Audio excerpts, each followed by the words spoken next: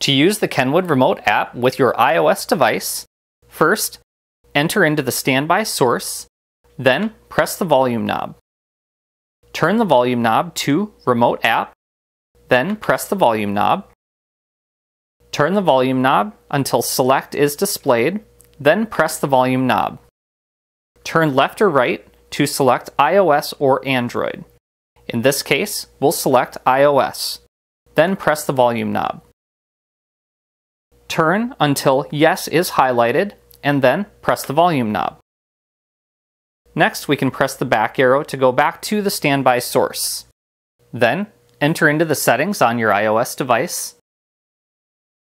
Go to Bluetooth and scan for available devices. In this case, we'll look for the KDC-BT3 series, then select it.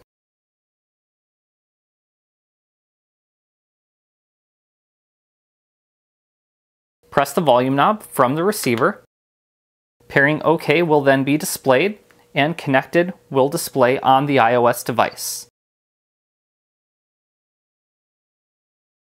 Next, change the source on the receiver to iPod BT for iPod Bluetooth. Then, if you haven't already, download and install the Kenwood remote app from the iTunes App Store. Then, open the Kenwood remote app.